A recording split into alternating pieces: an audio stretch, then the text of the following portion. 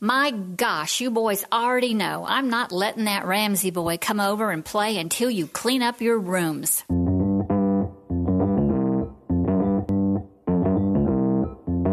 Live from Joe's mom's basement, it's the Stacking Benjamin Show.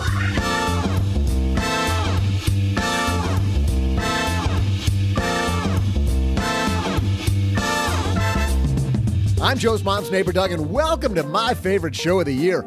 That's because today we're talking gadgets and gizmos with my BFF from the hit CNET show on YouTube, Bridget Breaks It Down, Bridget Carey.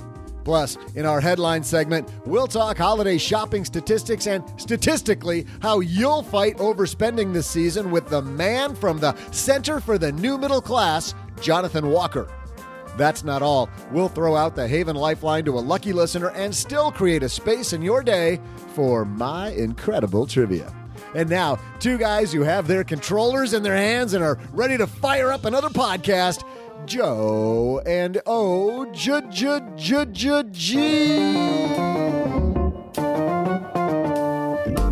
That was a 30-point open right there. Ching!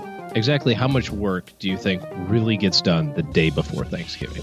Based on what we've done just getting ready here this morning so that people have this ready, almost none.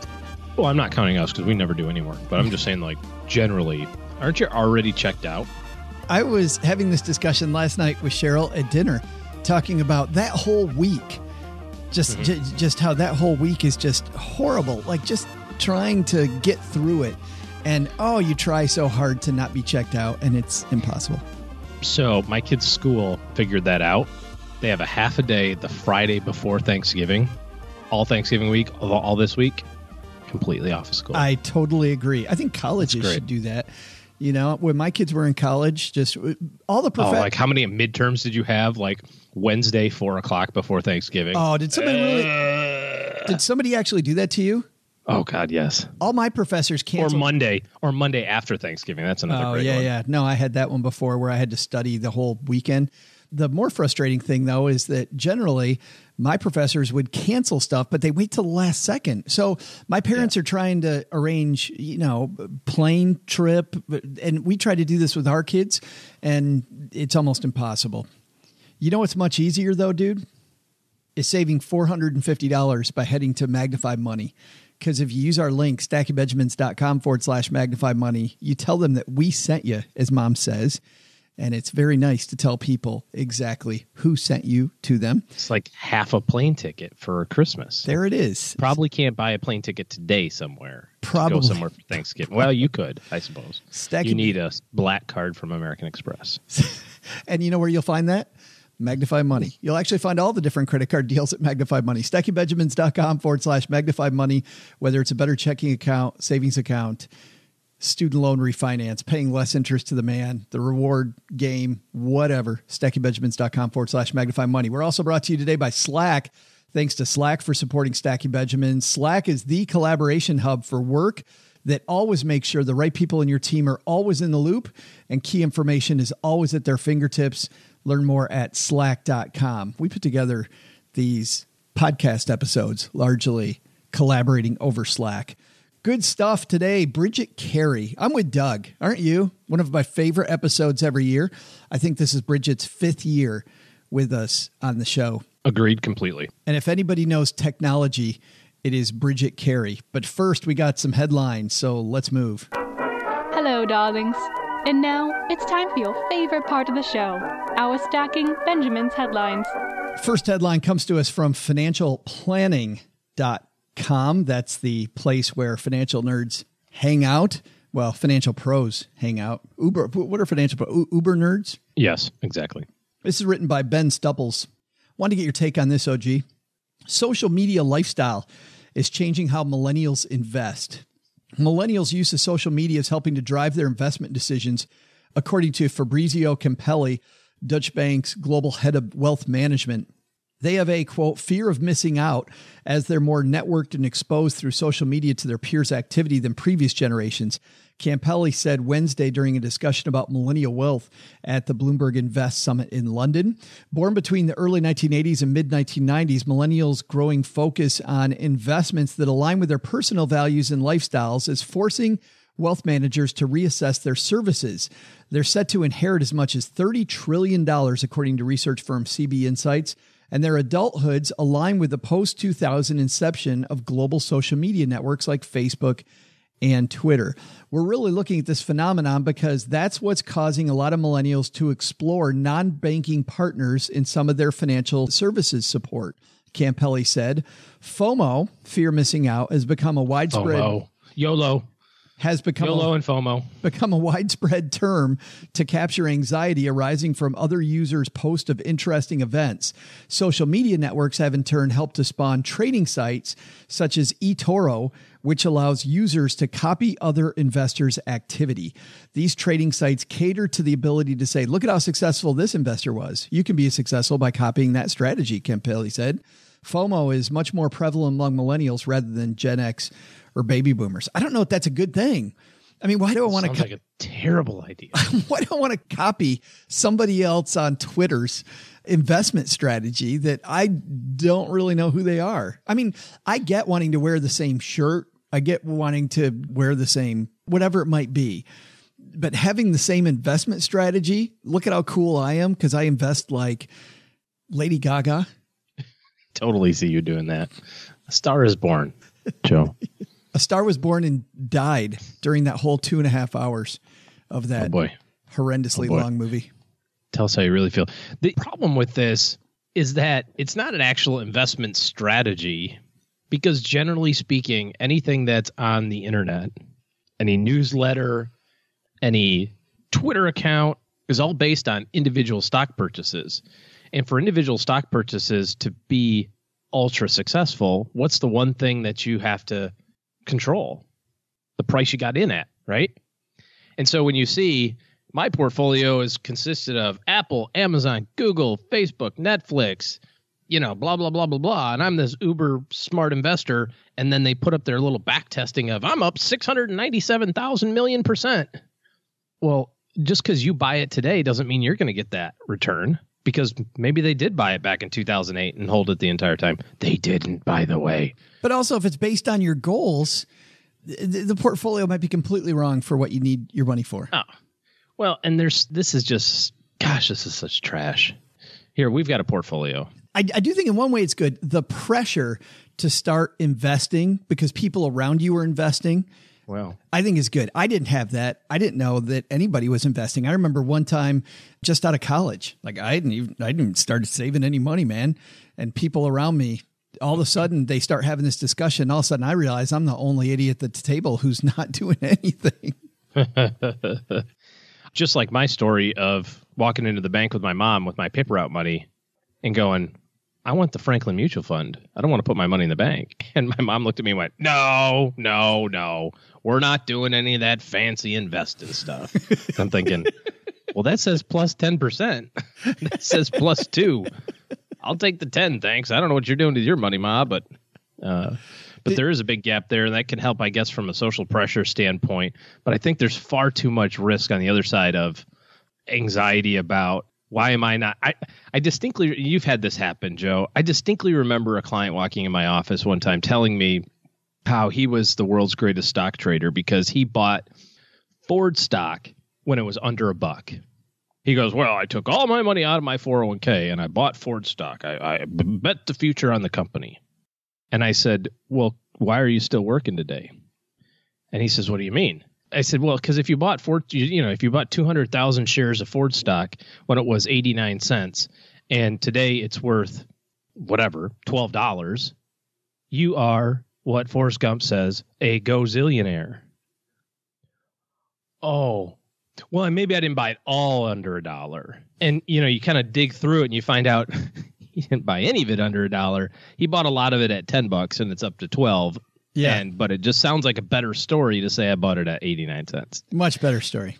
And I think that's what happens a lot. People are like, oh, I got Netflix. Oh, okay, cool. When did you buy it? That's irrelevant. On occasion, it happens, but this is just far too risky for the average person. And more importantly, it's just not even tied to anything materially impactful to them. It's just some random person's, might be even a professional, but some random person or random professional's stock picking prowess, And in our second headline, let's talk about statistics on overspending this holiday season and how to make sure that you don't go past the limits of your wallet. Walking down the stairs right now, it's our good friend Jonathan Walker from the Center for the New Middle Class. How are you, man? Doing well. How are you doing, Joe? Well, I'm glad you're here with me. So you're the man with statistics about holiday spending this year. Tell me how we're going to overspend. Oh, it's so disturbing because we will overspend in exactly the ways you think we're going to keep from overspending. For instance, the very first thing that really shocked me was that people who use to chase sales as a way of keeping their spending down are far more likely to overspend or to report overspending what they planned on spending for the holiday. So you're telling me that the strategy that stores have sucked us into about giving us these great deals is really working against us. It's almost like they know what they're doing. Nearly. It's nearly like that. And I think it makes sense because it's all designed to get you to open your wallet, and it's all designed to get you to want to spend and to feel like you're going to miss out if you don't spend. And the percentages were fairly significant. So those people who actually shop for sales in order to control their spending, 50% more likely to report that they overspent during the holidays. Wow, that's huge. So how do we fight against that besides avoiding the sales? Well, I wouldn't avoid the sales. You still got to buy, right? Right. I think the most effective way to control your spending for the holidays is to have a strict budget. And that's not just a rough plan, but you need to have a limit to what you're going to spend for the holidays and stick to that number. We also found that one of the other disturbing things is if you just plan your holiday, you're still likely to overspend. So you need to do more than just plan. You need to have a strict budget. And what I mean by plan is you can easily say, hey, I'm going to spend $50 on a gift for Tiny Tim. You're going to go all the trouble to spend that $50. And then you're going to kind of reward yourself by buying a churro in the mall on the way through. And you're going to think, hey, I've been out all day. I need a Diet Coke. And you'll buy a lot of other stuff. And you'll find at the end of the day that you've spent more than you expected. And what you should do is you should just decide, hey, this holiday, I am going to spend X number of dollars and I've got to make that work. It's funny that a lot of people listening to this, by the way, Jonathan, are thinking to themselves, well, I'm somebody historically that has fantastic credit. I'm a big time consumer. I got plenty of money. In your study, it was actually those people that were the ones, I think, that were more likely to overspend, not the people who had worse credit and maybe really needed to pinch pennies. Yeah. And that's one of the interesting things about this study is that it's almost like there's no respecter of people. Both groups are going to overspend. In terms of sheer dollars, the prime people certainly spent the most money. The non-prime consumers tended to also have a challenge as well. But, one of the other disturbing things is it's not just sales. It's not just planning. It's also even coupon clipping. People who used coupons to control their spending also were far more likely to overspend during the holidays. But it also, Jonathan, it isn't just about the sales or holiday expenses, the things we've been talking about on Monday's show or today's show with these hot deals. It also is the holidays are a really tough time for people to just live through. Like everything financially has to go right for us.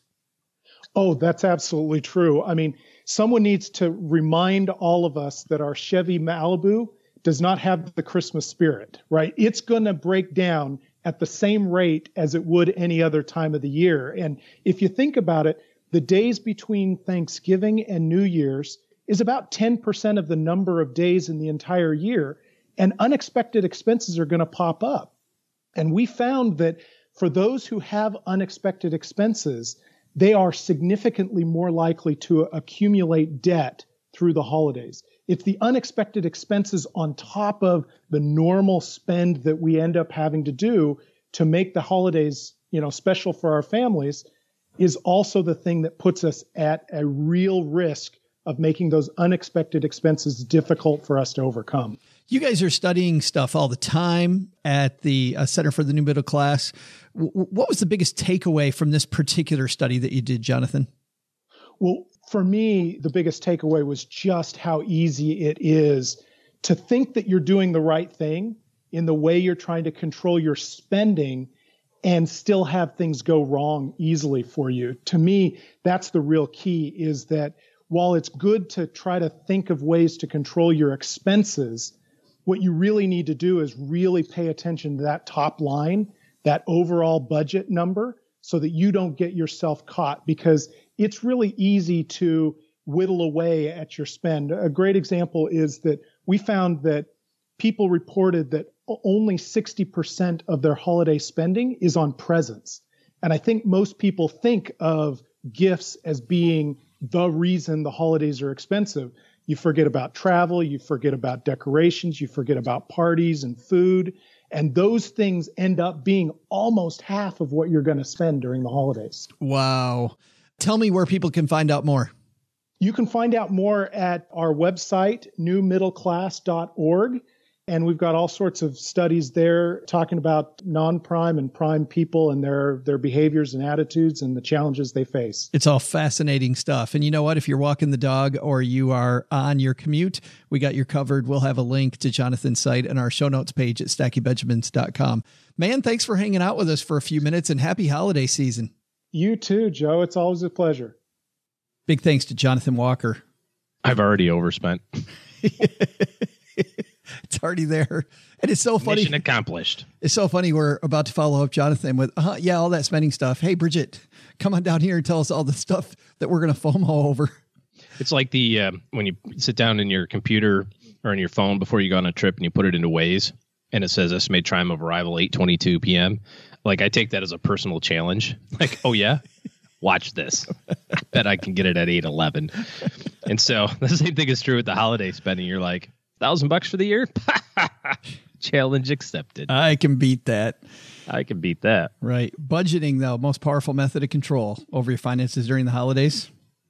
Amen. I was going to say, yeah, and you know what I've done, and this has really helped over the last half a decade, is I have a little side hustle, I guess you could call it, my after school activity, and it pays a few bucks, and so I just accumulate all that money over the fall. That's the only time that I work for this endeavor. And that's the holiday money. That's just what it is. Yeah. And so it's a really good, it doesn't affect our cash flow for the family. It doesn't affect our savings plan. That's neat. Boom. Here's the money. When it's gone, it's gone. I love that. And I think that's lesson number 1. Lesson number 2 is on social media, hoping to copy somebody else's investing strategy might not be your best solution.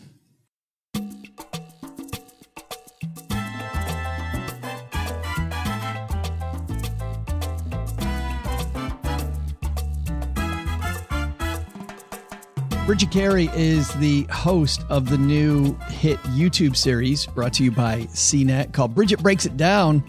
And I love when she talks about things like virtual reality and augmented reality. She's here today, OG, as she's been the last few years, talking to us about all the hotness. And what I love about Bridget is no holds barred, man. She's going to tell you which technologies you might want to jump on, but probably more important, which ones to really watch out for. She's got all that down. Let's say hello to senior editor at CNET, Bridget Carey.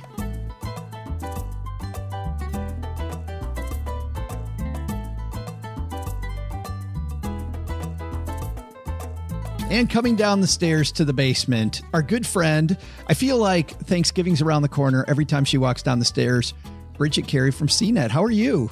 Hey, good to talk to you again, Joe. Thanks. I feel like I spend a lot of time with you in your new-ish show, Bridget Breaks It Down. I don't know. I love that show.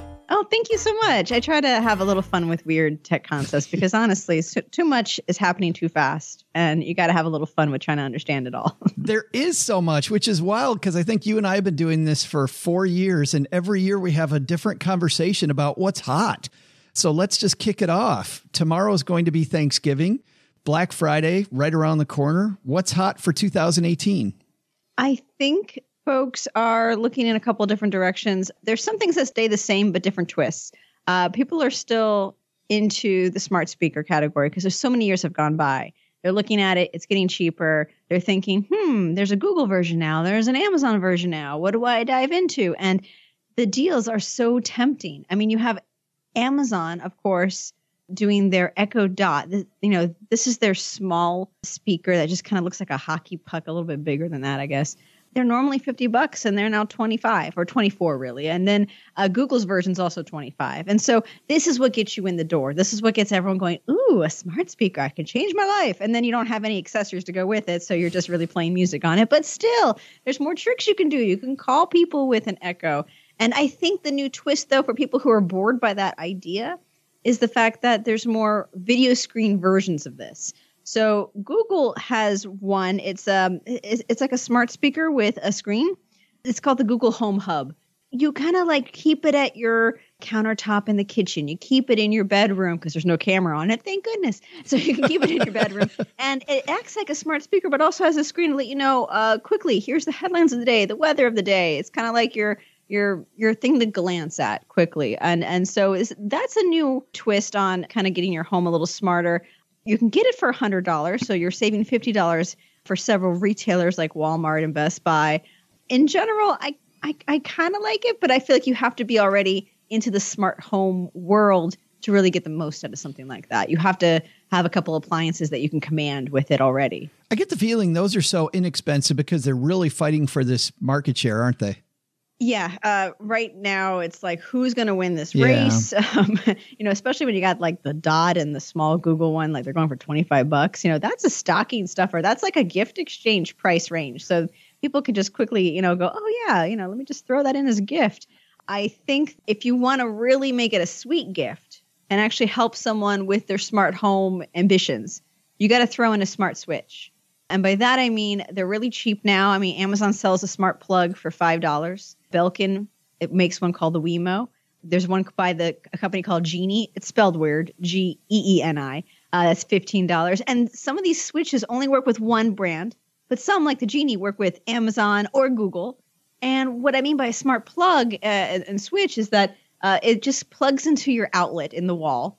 And then you plug your lamp into that. Or you plug a heater into that, something really basic. And suddenly you can control it. Hey, Alexa, turn it on or turn on the light. Or also, there's some smart light bulbs out there that are cheaper and bundles. I've seen the Google Home Mini. We were talking about how that's $25, small thing. Lowe's is throwing in a free smart bulb with it so you can control your lights. And by smart bulb, you don't need a whole lamp. You just twist it in the lamp itself. And suddenly you got voice controls and you can set how bright or dim you want it. So, that's the nice package, right? Something that gives you that smart home, but with a little extra twist to it besides I can play music now. I've got 87 questions. And the first one, you talked about Google, you talked about Amazon, two other players in that space. The Facebook entry. Oh, no. Just seems kind of creepy to me, Bridget. Yeah, it is because, they're not really hitting great. They're not doing so well when it comes to having our trust. Okay. And then here comes, it's terrible timing and just terrible. Like, why would you want this?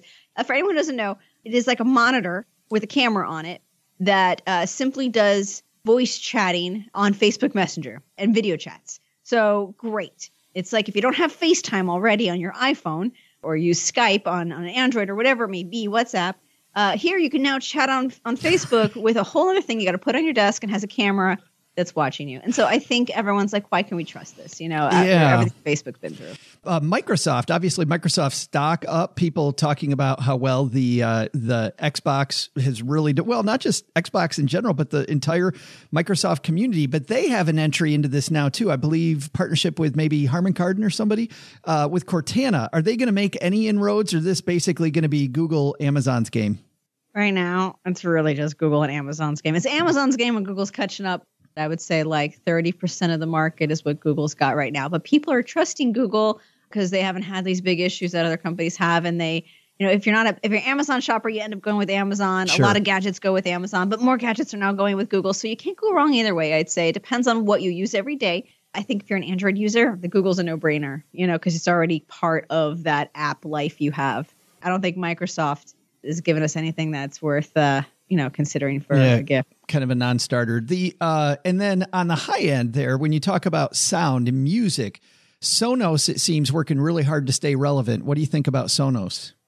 I think, we have a full review up if you really want to dive into this. But I think for people who are looking for something on the high end, it's compatible with all the services. I mean, it's one of our highest reviewed things. So with Sonos, it's about having this like great music system in your home and being able to stream all these different things and not worrying about really if you have an iPhone or an Android phone, And Yeah. And that's what makes it so kind of seamless. You can even do it throughout different rooms in the house, and they kind of sync up. If you really want to build and get really complicated, you can do that. It provides that opportunity. You were talking about light systems, and I asked you this question, I think a couple of years ago, when you talk about smart light bulbs and about how ubiquitous those are becoming, but this whole idea like that Philips lighting system, have those really made any inroads, or are you seeing that go anywhere? I think it depends on who you ask. If you ask the guy who reviews light bulbs here at CNET all the time, he always has something new to explain and say about it. But I think for most folks, what you're seeing is interesting little quirks that you can add to your home theater. Like imagine having lights in your living room with these bulbs that suddenly go red when the movie you're watching goes red, or, and it kind of gives you, it's like you have a fancy home theater for just putting a light bulb in. So that's the little gimmick fun stuff, or like having a party and setting the mood, or changing just mood lighting for reading versus, family time. So I think more folks are willing to try them because there's so many options out there. I think one problem that happens often is you go to Home Depot or Lowe's and you go, hey, this is cool, I'm going to buy it. And they go, wait, it's not compatible with, I need a hub, I need this, I need that. So always read the back and do your homework, because you don't want to be stuck having it not be compatible with whatever you like to use. We can't avoid this topic. One of my favorite Black Friday moments every year is the video of people beating the hell out of each other to grab a TV. So we have to ask you about televisions this year. What's going on Black Friday in TV world? I think when it comes to the deals there are always going to be no-name brands that try to get you in the door, and they have two of them, Right.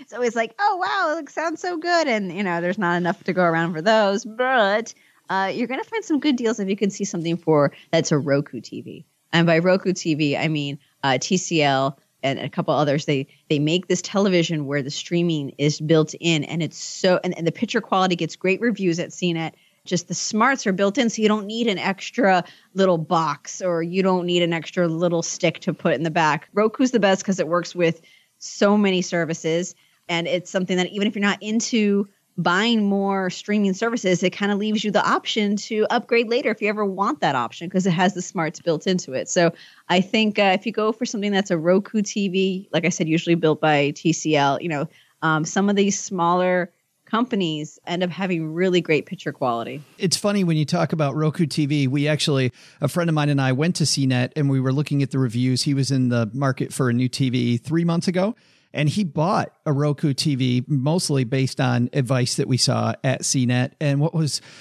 my favorite part of the Roku TV is? It's the remote has a plug-in for headphones, which is incredible. Like if I'm in a room and my spouse doesn't want to hear what's on TV and just wants to do her own thing, I can plug headphones in the back. Like I thought that's probably been around forever, Bridget, and I just noticed it.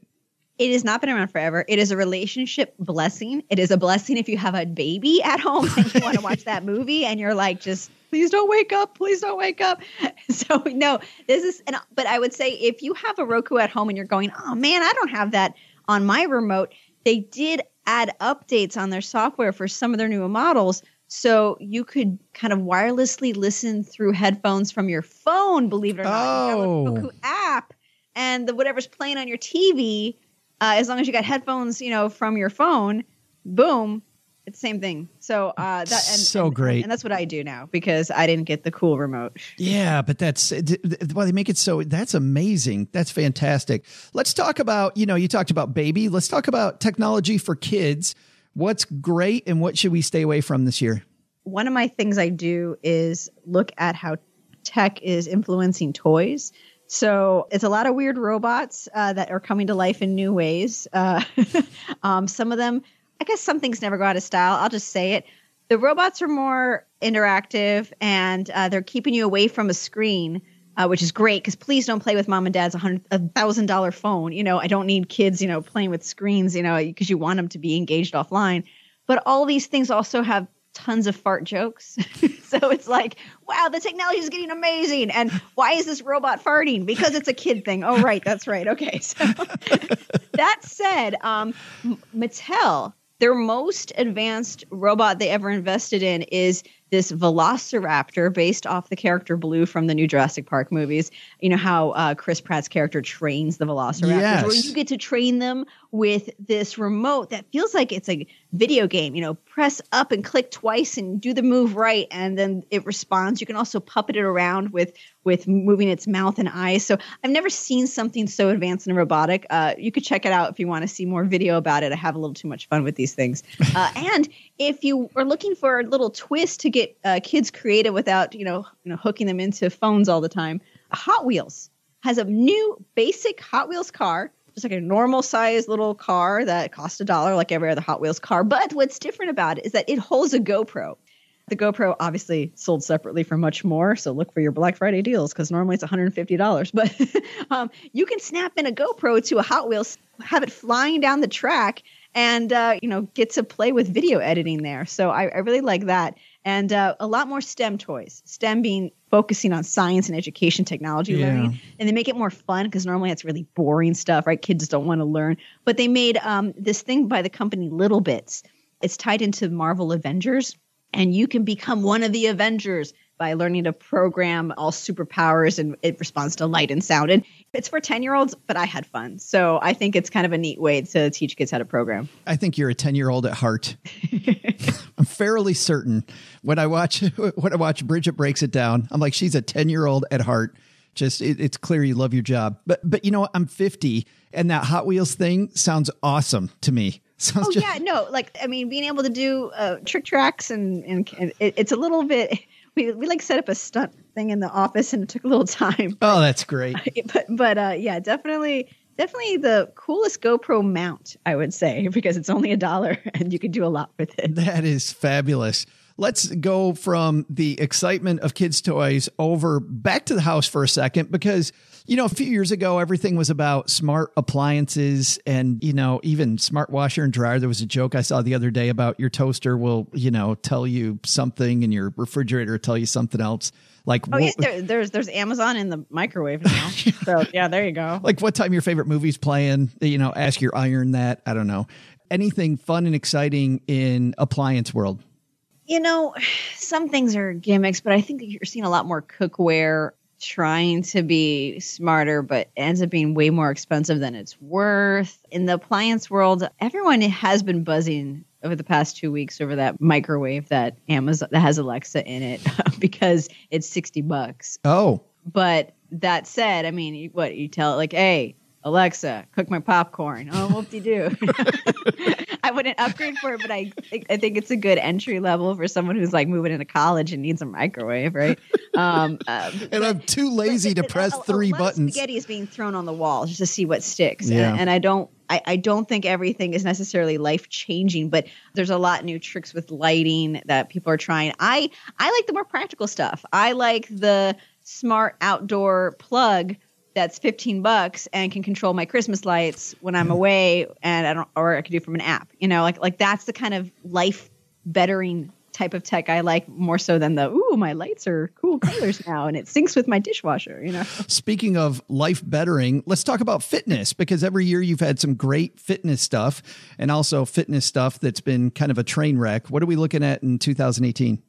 I think you can find great deals on even older stuff because not much is changing. Obviously, everyone wants that new Apple Watch, and I like how you can do more tricks with it, like being able to do walkie-talkie, Dick Tracy stuff with other Apple Watch owners if you all have the new one. But that said, not everyone's splurging, right, for that brand new Apple Watch. So you're looking for what's out there for the Fitbits. They are getting better on battery life in the newer models. But if you're looking for Black Friday deals and you see last year's model, just go for it, because it's not changing the game that much this year in a leap of what they can do. It's more just about maybe the newer models have better battery, but you're going to get a great deal if you get the old models. And I think that's something that you always have to do on your homework, right? Because you're going to see these Black Friday ads, and they might be selling you like 90% of the time last year's stuff. And sometimes that's good and sometimes that's bad. But when it comes to fitness trackers, just go ahead and not worry about it.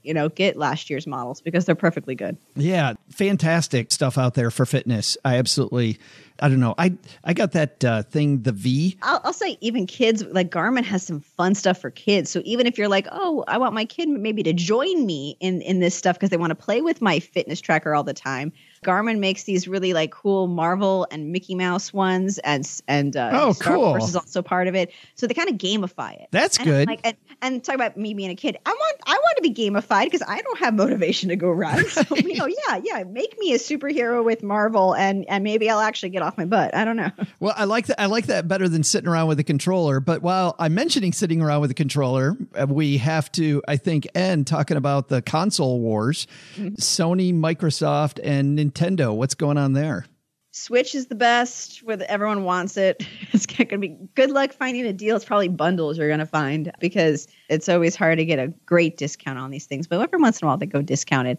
The Switch and PlayStation 4 for the gamer who wants some of the best games. I think everyone's kind of leaning that way. Of course, it depends what you have already at home or what you personally like. But the Switch was just the biggest hit last year, and it just continues to get more and more buzz because of how different it is. And the games that are on there are really family friendly and fun. And you have that whole Labo system. Are you familiar with this whole crafting cardboard Labo system? This is something where you can build your own accessories for the Switch out of cardboard pieces, like steering wheels, pedals, things to control airplanes, and they have special games that go with it. So that's like a whole crafting activity with a video game. So I think everyone's kind of looking at the Switch that this year is the splurge, gotta have thing. And there's a new Pokemon game that everyone's also kind of going after. So if you see a sale or if you can get that, go grab it, because I've seen some bundles out there for that. You did a Bridget Breaks It Down with virtual reality. And I'm wondering what's going on there. Are we going to see this HoloLens anytime soon?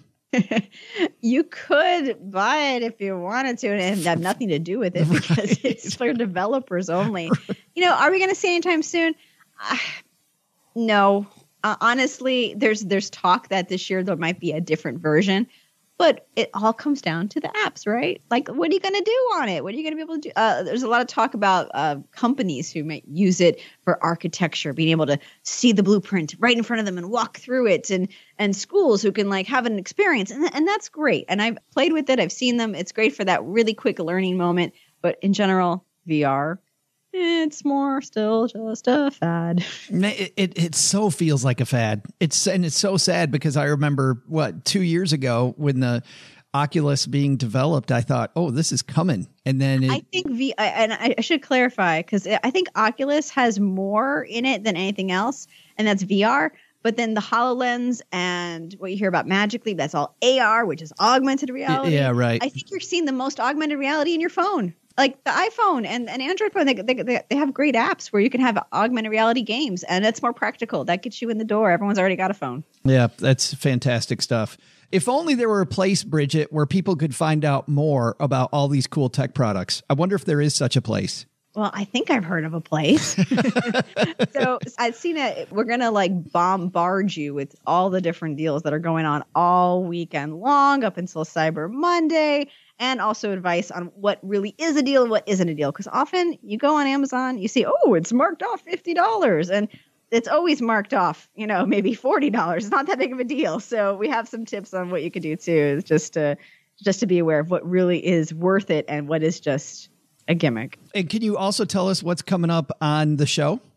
Well, we're working on, let's see, right now, a little bit of quantum computing and cool. The history of where emojis come from. So stay tuned. I think we're also gearing up for CES. That is the big tech show every year in January. It's like our Super Bowl. So between those three things, there's plenty of buzz to talk about. I always feel bad for you then, because you just get off the holidays, which is fun, but also stressful. And immediately, I think you're on a plane to Vegas. Yeah, it's basically like, Happy New Year. Oh, I'm in Vegas. Let's talk about robots and weird stuff. Yeah, well, so it's not so bad. I'll be hanging out at CNET all weekend long, watching as headline after headline comes. And for links to that and also to Bridget Breaks It Down, we'll have all those on our show notes page at stackingbenjamins.com. Bridget, thanks again for hanging out with us, and happy Thanksgiving. Thanks, Joe. Same to you.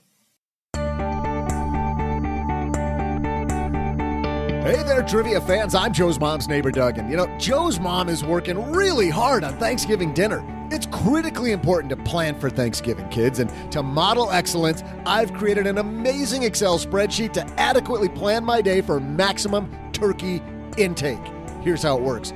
You may want to grab a pen and paper and take notes because it gets complicated. Okay, so I'm going to wake up precisely at 9 a.m., a little earlier than normal, watch 2.5 Thanksgiving Day parades, maybe longer if Hoda's hosting that second one, because, Hoda. Avoid breads and hors d'oeuvres. Amateurs get caught in that trap all the time. And then at 1 p.m., seating directly behind OG and Joe's mom, I'm going to stuff myself first with turkey and then with the bean casserole, but not any of that butternut squash. That's just disgusting. Then at 1:43 precisely, I'll settle into the lazy boy and strategically kick the legs up so that at 1:45 it is nap time. Then wake up at 6 p.m., make turkey sandwiches, light on the mayo, and it's off to sleep again until exactly 8:25.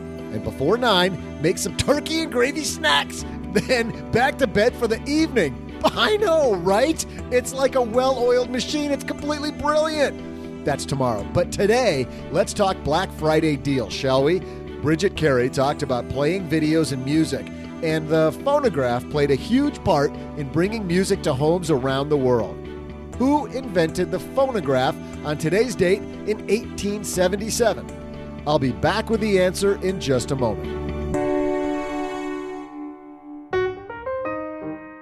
It's funny, we've spent the whole episode talking about tech toys, and you know what the number one tech toy we used was? It's this little thing called Slack. It has a mobile app for iOS and Android that syncs seamlessly with our Slack that's on our desktops. Slack is very simple, and yet you wonder why somebody didn't create this before. It's a collaboration hub for work, whatever work you do. With Slack, the right people in your team are kept in the loop, and the information that they need is always right at their fingertips. Teamwork on Slack happens in channels and lets you organize conversations and information around projects, offices, and teams. And because everything you need to work is in one place, it's faster and easier to get things done. With Slack, your team's better connected. You can find out more at slack.com. For us here in the basement, when we're working on podcast episodes, we use a couple things. We use process.st, which is just a checklist system to make sure that we check all of the boxes as we're creating our show. So from Doug's Open, making sure that's written, to this segment right here that you're listening to, organizing our headlines as we find them. When we find stuff, it all goes in there. And then as we're sharing it back and forth, instead of having 15 places to share it, we share it all in one place, and that's Slack. Because Slack interfaces with apps that you already use like Jira, Salesforce, Zendesk, for us, Google Drive as an example. We use a peer in, which lets us have very quick on-the-fly meetings with everybody on the team, no matter where they're located.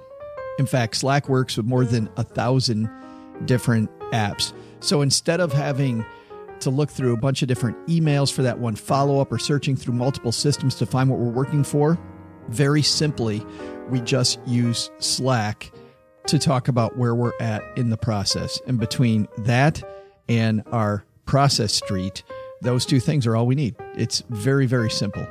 Slack, where work happens. Learn more at slack.com. That's slack.com. A week like this week, when you're doing a bunch of holiday shopping, probably $450 extra bucks in your pocket sounds good, doesn't it? Well, Magnify Money is the place to go for more of those tools that you use every single day. And I bet you used it a lot this week. Whether it's a better savings account, if your savings account's not earning 2%, their savings account's paying at least 2.5%. You think, oh, what's 0.5%? That's not 0.5%. That's 25% more than what you're getting right now. So 2 0.5% on the top one. But you know what? When we look at a lot of them, it's 2.26, 2.25. Still big interest rate difference between that brick and mortar bank you're using and many of the virtual banks available at Magnify Money. That's not all, though. You can look at CD rates, linked checking and savings accounts, fee-free checking accounts, personal loans, refinancing your student loans, Parent Plus loan refinances. If your ride dies and you have to have one now, auto loans are there, 0% credit cards, low interest credit cards to pay less interest to the man. Or if you pay off your credit cards every month like you should, cashback rewards are also there. Whatever you're using, Magnify Money has it. StackyBenjamins.com/Magnify Money. It's the easy place to compare, ditch, switch, and save.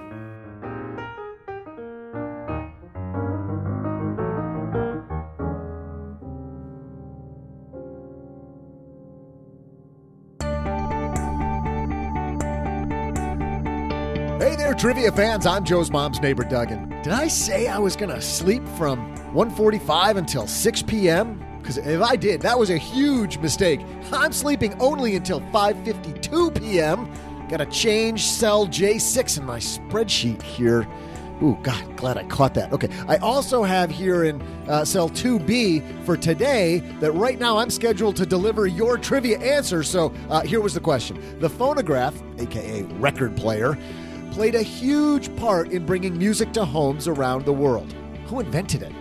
Among his many, many inventions, on today's date in 1877, Thomas Edison, or as I called him, Tommy, that dude could party, he created the phonograph.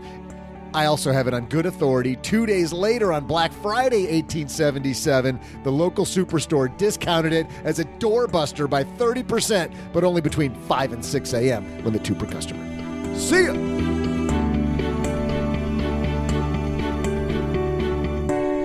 I'm fairly certain he got that wrong, but wouldn't that be funny if that was the way it worked?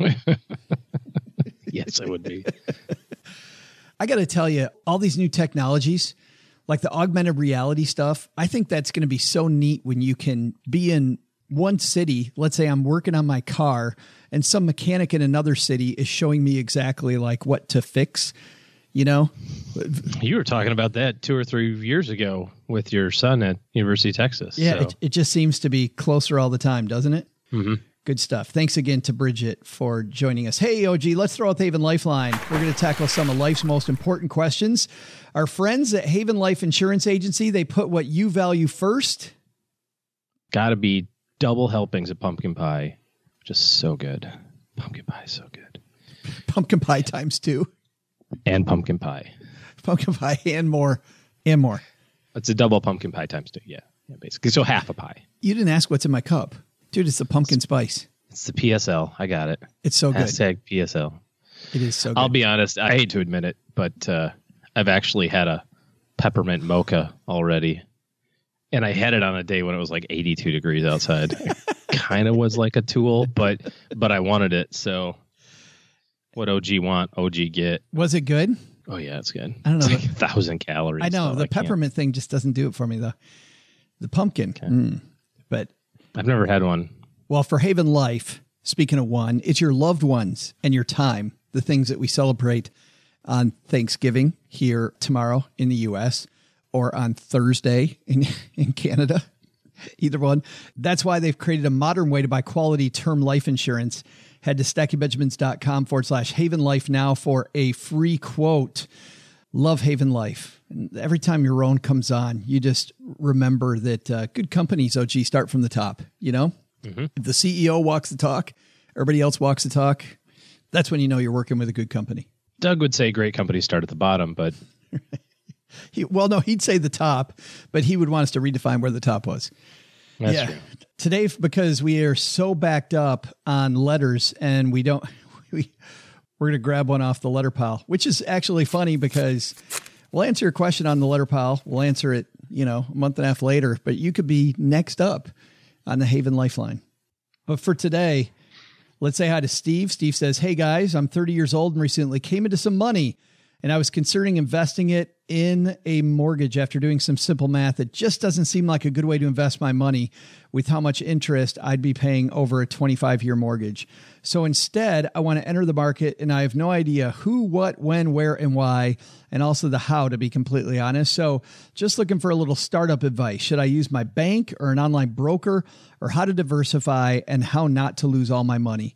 Sorry for the questions. I'm just so green. Could use some advice. Steve. Great job, Steve, writing in, because we can show you what you do to start. And I think, frankly, all of those questions, whether I should use an online broker or use my bank, that's all for later. I think there's other places to start. Stephen Covey would tell you that the best place to start is with the end in mind. So we have to figure out what the purpose of all this money is for. And is it for something as simple as a house down payment? You know, you said investing in a mortgage. I don't think you really meant that way, but you probably meant buying a home. Is that on the horizon? Is this for retirement, in 30 years from now? Could this be used to pay down debt? There's a lot of different goals that money could have, or you could have with money, I should say. And so that's going to largely depend on where this money ends up. If you have no cash reserve, the best place to, quote, invest it is in your savings account. So you've got an emergency fund. If you've got an emergency fund set up, but you've got $25,000 of credit card debt, the best return on your investment is going to be to pay off your credit card debt. So we have to build that financial house the right way, in the right order. And everybody likes steps 7, 8, 9, and 10 because those are the real fun ones. When do I get to buy Amazon stock? When do I get to day trade, currency futures? Like, okay, that's step 11. Never. But those boring things like, what do you mean I'm supposed to just put this in a savings? And then what? Yeah, let it sit? For how long? Ever? Ugh, boring. I want to open a brokerage account. I want to buy stuff. What about index funds? How many of those should I get? So you got to build it the right way. But let's assume that all that stuff's done and you're saying, yeah, I got my emergency fund. I don't have any real consumer debt. We're comfortable with my savings plan and investing plan right now. And now I have extra money that I need to invest. What should I look at? Well, a couple of things. Firstly, I would make sure that you've funded both this year and last year's IRA contributions. Those might be Roth IRAs or traditional IRAs, depending on your tax status. If you're married, I would make sure that you could do both of those. This year and last year contributions for Roths, for example, you can do $11,000 for last year, $12,000 for next year, starting in January, of course, and boom, you just ate up $23,000 of quote unquote money that is now all dedicated toward retirement. That's the type of account. And then the last place that we have to think about is now, where do we actually put it? Do I open a brokerage account? Do I put it in a bank? Should I visit the Schwab office or something like that? And really, that's going to be uniquely personal. There are so many investing tools out there, everything from, Vanguard.com to Fidelity has their free funds. Schwab has a investment platform that is robo-ish, right? Where you can kind of answer some risk tolerance questionnaires. Tons of those places, Betterment, Wealthfront, all of those are great kind of entry-level places from an investment standpoint. What I love, though, about what you're saying is that a lot of that angst that people feel about choosing among those, OG, I think a lot of those you at least narrow the field a lot when you do what you're saying, which is begin with the end in mind. You're like, okay, because only this thing and this thing and this thing actually meet my end goal, I can explore how those work instead of exploring how 50 things work. Like, I think that new investors think they have to know everything about everything. Well, if you start with that end in mind, you only need to know about the stuff that meets your goal. That's it. That's all. And so you can what's the purpose of this money? If it's 30-year money, then you only need to look at investments and investment type accounts that engage in 30-year time horizons. There's no point in looking at bank CDs. Right. No point looking at bonds. Well, there's never any point of looking at bonds. But then it just is understanding, for a 30-year time frame, it's stocks and real estate. I mean, those are the ones that consistently got you there. Sure, there's riskier asset classes than that, but those two asset classes with the 30-year time horizon. Venture capital, private placements, right. Hedge funds. Right. These are all great places to lose money. I mean, put your money. Art, yes. Yeah, commodities. Yeah.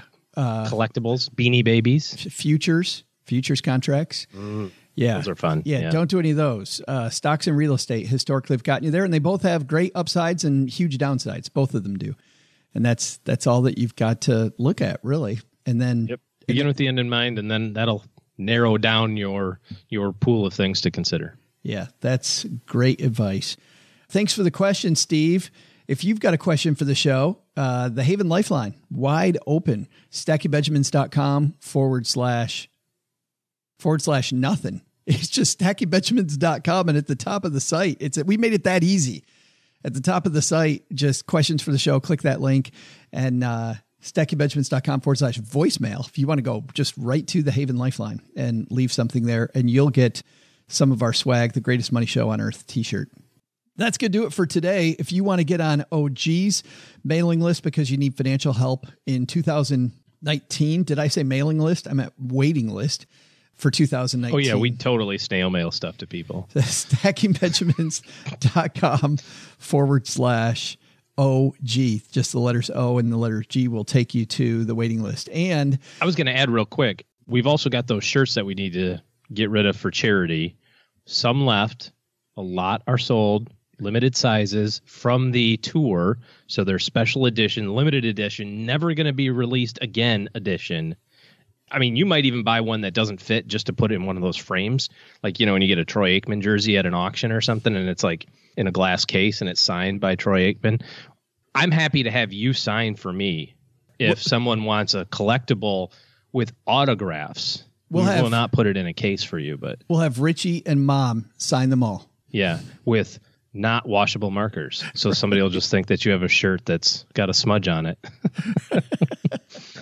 But in any event, a few bucks. I can't remember what they're priced at, $20 or something like that. We don't make any money on it. $20 plus we gotta shipping. Charge you a little bit for shipping.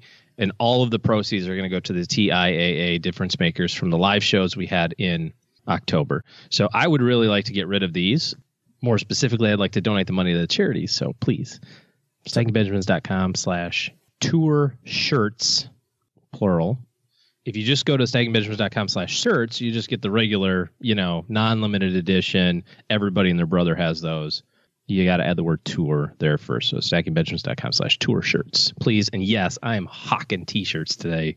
That's what I've come to on the day before Thanksgiving. Day before Thanksgiving is a good day to hawk those because I love those difference makers. Good stuff. Also, by the way, you've got a big fan here. Mom has this on the fridge over the Thanksgiving holiday, 5 stars, and says, if you want to learn anything, follow OG on Twitter at NotTheFakeOG. How about that? Ooh. Okay. Somebody help him build your Twitter game. This is Laces Out Dan says, really want to learn anything, just follow him. So thanks for that. And sure. I don't know that I put anything inspirational on Twitter, but does Mom follow you on Twitter? No, she couldn't even be bothered to go to the Isn't that great? live shows. It was so funny. She had a painter coming. Yeah. Well, busy. That, and as people heard, we tried to sneak out, and that didn't really work out. That's going to do it for today. Thanks again. Well, you know what? Doug's going to thank everybody, but thanks to all of you. Big Thanksgiving Day in the United States tomorrow, a.k.a. Thursday everywhere else, but happy Thanksgiving to you and yours, OG. I'm going to be in a food coma with Doug by 1:30 tomorrow. Agreed. All right, Doug, what should we have learned on today's show? So what did we learn today? First, take some advice from Bridget, Carey, and watch out for some deals that aren't so great on Black Friday.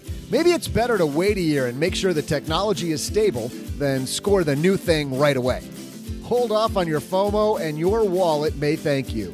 Second, thinking about how you're going to make it through this holiday season, take some advice from Jonathan Walker and start with your budget and work backwards. You don't have to be an overspending statistic this holiday season, and you'll start off 2019 with a bang if you don't have a credit card hangover at the end of it. But the big lesson?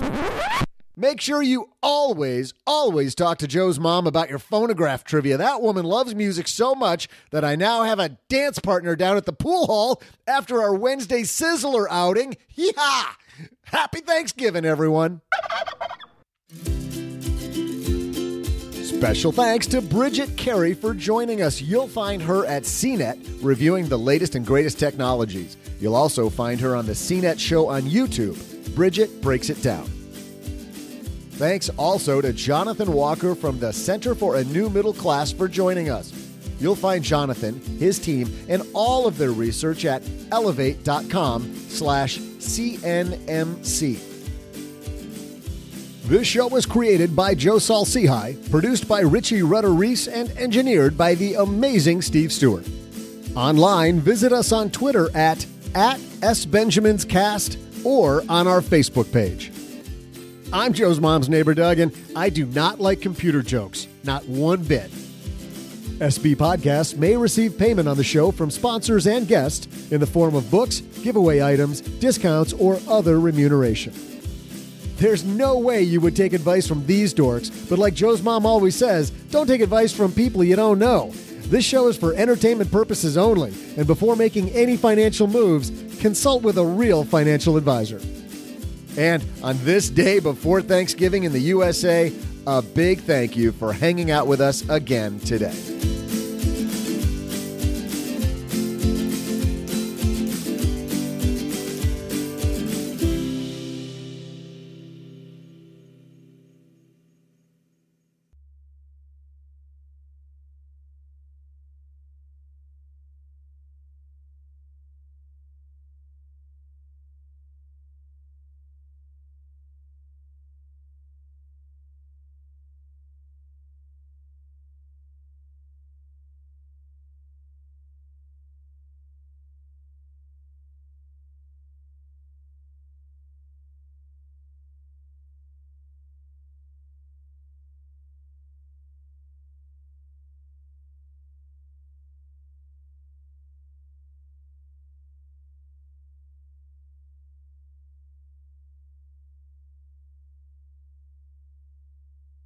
What does your family do on Thanksgiving? Anything special, or is it football and parades? My wife cooks the most amazing meal for everybody, and she is just a specifically accurate planner. So she is totally like okay, I will get up at 7:17. It will take me 32 seconds to put on my bathrobe and walk to the kitchen and turn the oven on, whereupon it will take 97 minutes for the oven to reach the desired she's got it all laid out. She's like Doug with the spreadsheet. Yeah, except she's good at it. And then with that little caveat. Yeah. So she does all that stuff. We get all this stuff done ahead of time. It kind of a little bit depends on the weather. We've had really, really nice Thanksgiving days here where we've got the doors open, kind of eating al fresco type of deal. We've also had 39 and pouring rain. Those days are, I'm not going anywhere. Like those are pajama days, just kind of hanging out. But usually eat around 2. Football's on TV. I don't really like the parades that much. I'll put them on. The kids kind of like them. But eating al fresco with your kids in the room? I don't think that means what you think it means. Oh, okay. I was getting a little uncomfortable there. That wasn't going to be good. Yeah.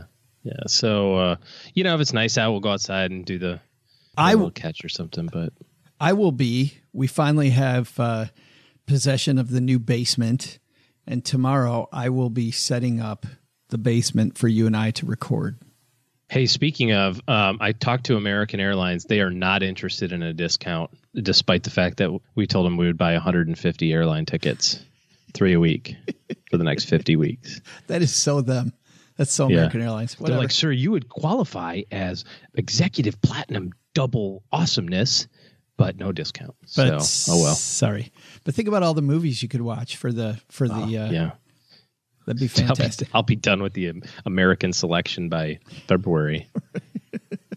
And you've be done 4 days. There's 50 movies on there and 4 that actually look decent. I've seen them all. It doesn't matter whether they're decent. They've all been running while I've been on an airplane. 85,000 miles this year, something like that. So how far up the ladder does that get you? Second tier from the top. Yeah. Well, third, I guess, technically, because American has a unwritten level called concierge key, which is it's about spending more than it is about, miles. Yeah. Allegedly, it's somewhere in the $50,000 spent on airfare travel in a year level, which is a boatload of money. But anyway, then there's executive platinum.